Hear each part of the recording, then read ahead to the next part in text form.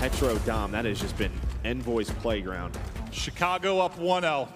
Let's get underway with map 2 as Mutineers try to get revenge. And Chicago try to put them to bed. With 30 seconds left, less in these rounds, you'll see a lot more early aggression from the offense, and it's right up mid-map they'll go. There's an opening into the B site, and they're able to get right on in. Well, almost right on in, right outside the door.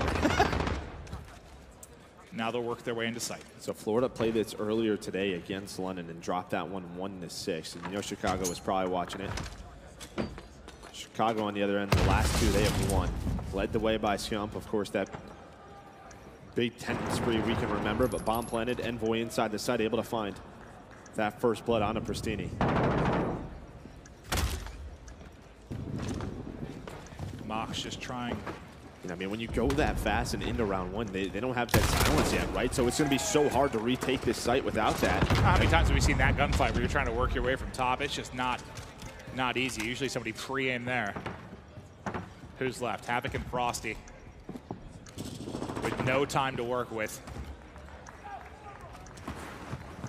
Frosty last alive. No time to defuse, but he'll take as many Huntsmen players down as he possibly can. Those are some quality shots onto RCDs across mid-map, but that kill's not going to matter.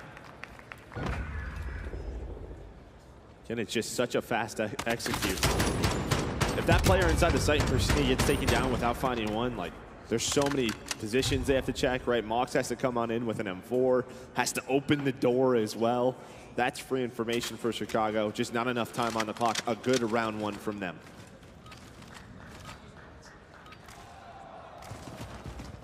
Have you seen any really big differences in how the teams have been playing it, offensive or defensively, since the round timer change? Yeah, it feels like earlier commits to sites, right? Just not a lot of play around mid-map, trying to out-rotate the defense. Anything for the defense, really, or really just all the pressure to the offense? I think it all just comes down to that offensive side.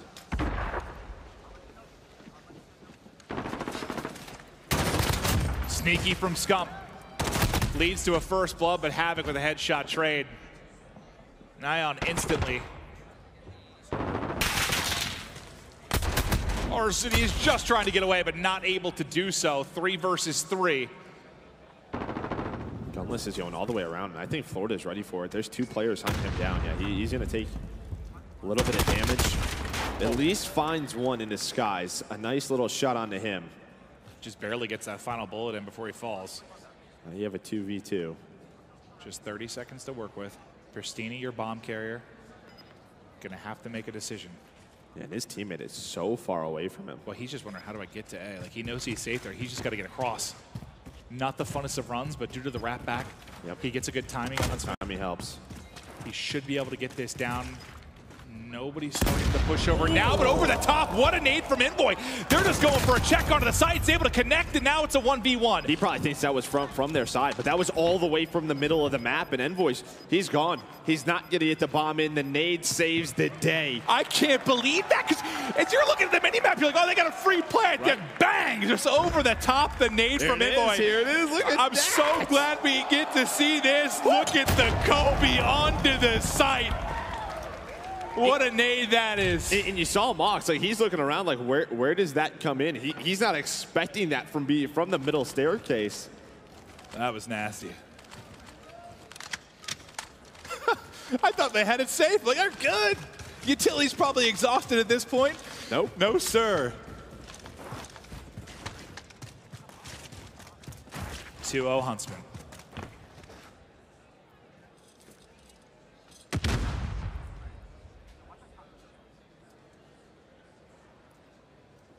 Doesn't look like they're going to give up that angle as RCD's patiently holding it.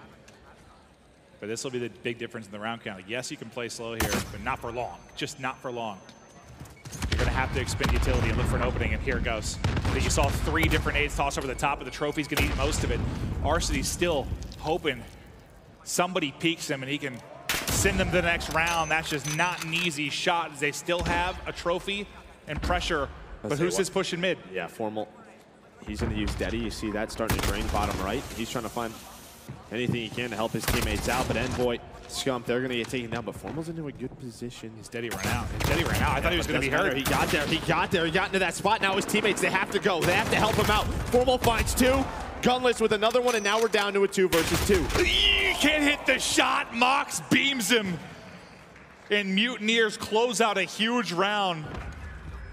I thought Formal was going to be in trouble because when we hopped him for a second, he had a sliver of his dead silence. Well, it's almost like maybe you hear that in the position, but maybe I think it's your teammate. Yeah, that's true. That's true. He had his teammate above him, or they had a teammate above him. Because I thought he was screwed because I thought he was going to have to run across, but he must have just got there. Big round for the Mutineers. Keep this close.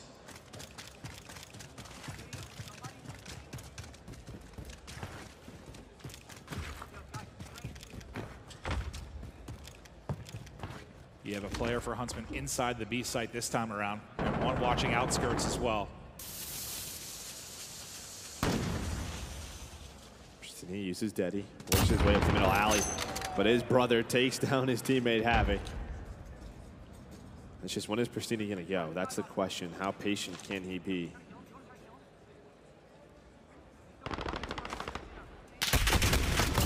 The timing goes his way. Yep, and then see you later, brother. Formal. See you later, brothers. Pristini wins that one. Arcades gets caught.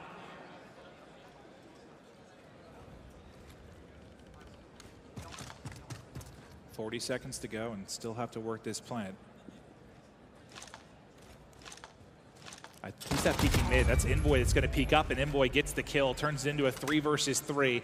And now with Dead Silence popped, he's got a big flank opportunity. They've lost him, and he might get an angle up. Can he get there in time? They actually all push directly forward into B, so by the time he gets there, I don't think he's going to have the angle. But they should have a pinch attack as Scump peeks in through the window. Numbers now to Huntsman. The challenge and the pre-fire there is Scump. Might have closed out the round. Mox has to go for the plant with only 10 seconds remaining. But he hops off to take the gun, but he's able to win it, and he's still able to get it down. Shot time. Here he comes. Here he comes. He's got to stab. Here he comes. He can't get the beat. Mox is able to get away. He gets away, but not far enough as Envoy hunts it down and gets the defuse. But Mox almost with a remarkable play. Yeah, it's like you have an MP5 in that situation. You could probably challenge it. He just tries to get out, gets hit by a bullet or two, but almost pulls it off. Almost, like, he is so close. That bullet right there, I think that's just the I'm kind of screwed moment. He tries to get the nade off, maybe get a lucky stick.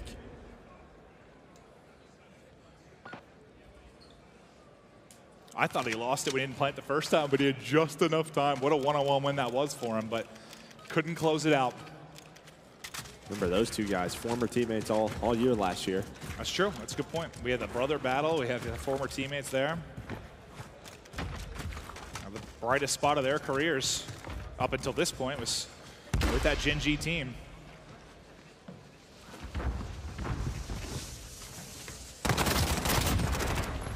Havoc lying in wait, but unfortunate for him, it's a two-man hit.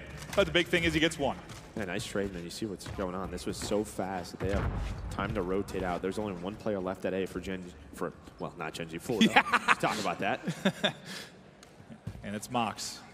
Nearly the hero of the previous round. He's going to have to be a hero here. Two players that can quickly rotate to help him. And they do that. You see how fast that rotation comes in. But Gunless takes Mox off the site. Now Skies has to rally in with Frosty. Sky's just deep enough that the grenade doesn't connect. As RCs continues to look for the angle, and Huntsmen get that bomb plant through. Gunless wins another fight in sight, but it's Skies that's getting the trades. 2 That's it. will fall everybody down for Huntsmen, and another round win for Mutineers. I mean, great shots by Skies, because Arcades was all the way in his base with the sniper, right? I was trying to see if they had a smoke to deal with Arcades, but he's able to take 2 down, and a nice retake from Florida. I think you nailed it. That's all Skies. Hitting those shots.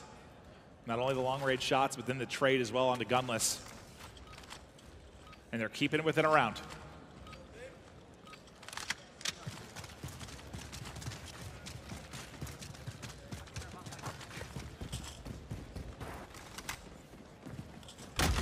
Pristini has Dead Silence to work with. Well, you know when you can't work with Dead Silence? That's when you're dead, Joe. Yeah, just a quick peek right from Formal, right? He just peeks the door, and Formal is still stuck in that corner. They don't know, but now they do. As he closes the door, they try to find him.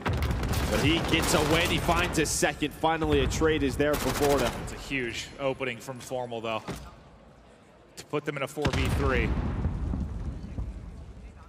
That is one thing. I mean, for London, it just felt like time and time again. But maybe with the time change, teams are really trying to execute as much as possible towards this B site. Mox should be dead sooner than later. The closer he works up towards B, there are two tucked away all in the back cliff.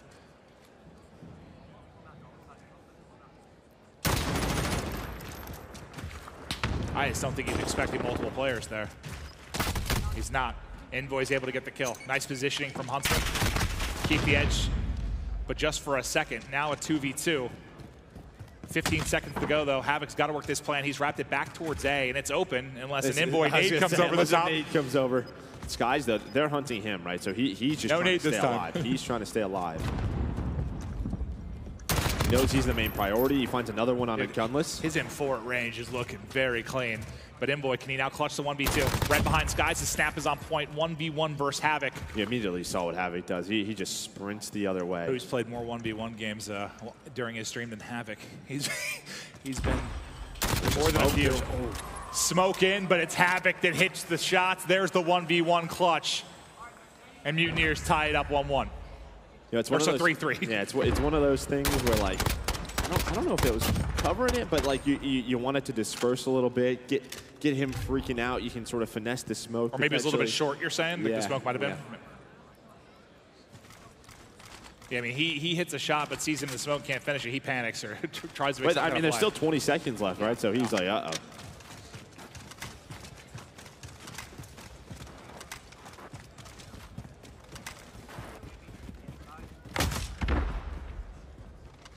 Right up the gut again from Chicago.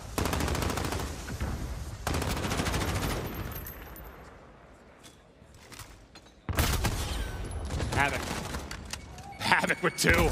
Havoc a chance maybe for a third. Havoc dominant in the mid-map. Finally, they nade him out, but it's a little bit too late. It's the multi-kill through for Havoc.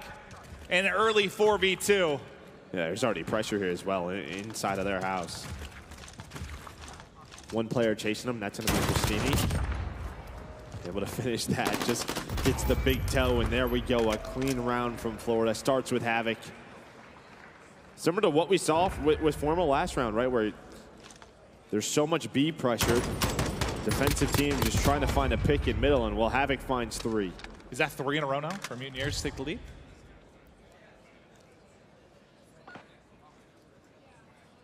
Havoc has been so huge, the 1v1 clutch. The 3 kills at mid. Now out to 9 and 6.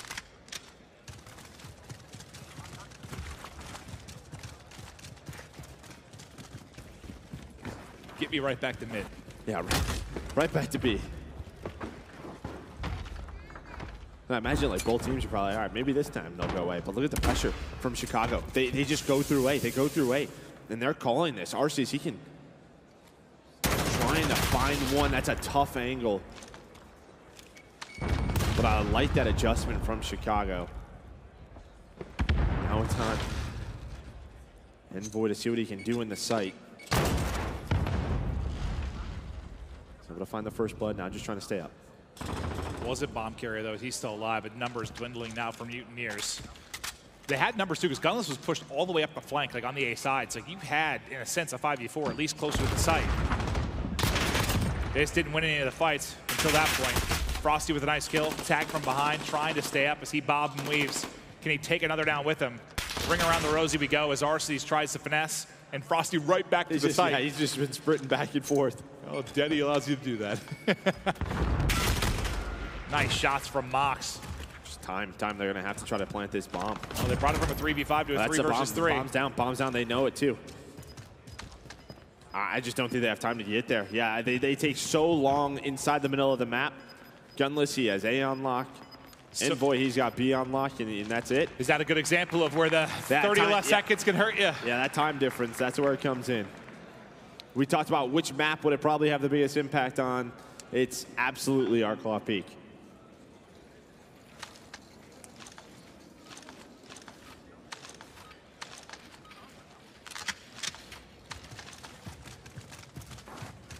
All square again at 4-4. We'll take a look at the map to see the split. Heavy pressure at A from Mutineers. They've got 4 players there. I think RC is just going to smoke it and back up. Everyone's going to fly into B. There's one guy here. What can he do? Bristini. 2 huge ones. That's all he has to do. I mean, you're hoping for one. The fact that he gets gifted a second is great. And you see how fast Florida's going towards the backside, but Envoy's up top, and he's able to play his life, finessing around the site. Now Arcides takes down Havoc, and those 2 kills from Bristini. I thought he was just going to try and get it down, but he's still so worried about the presence from Mutineers. Now getting the plant in for Huntsmen.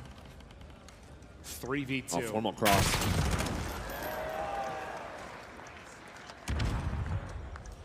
All disguised now. He's been hitting his shots. He's going to have to hit a lot if he's going to get this clutch. 30 seconds to go. RC's got the box, and RC's got the shots. 5th round win in from Huntsmen. Bristini does everything he can. He's the only player inside the B site. It's all you could ask for. 2 kills right off the rip, and I don't know if the play call is just because they both have Deddy. They try to go through the back door, but Envoy's just ready for it. The trade's not there. He's able to play his life. The trade's there. It's a lot different story. So it's a different story, yeah.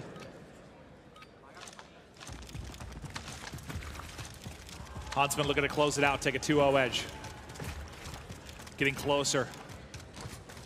Just setting up for the date I think everybody has expected, everybody has wanted, a matchup against the home series Atlanta FaZe squad.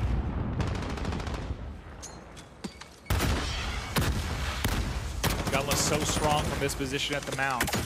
All his utility exhausted now though. How did Mutineers get him out of this spot?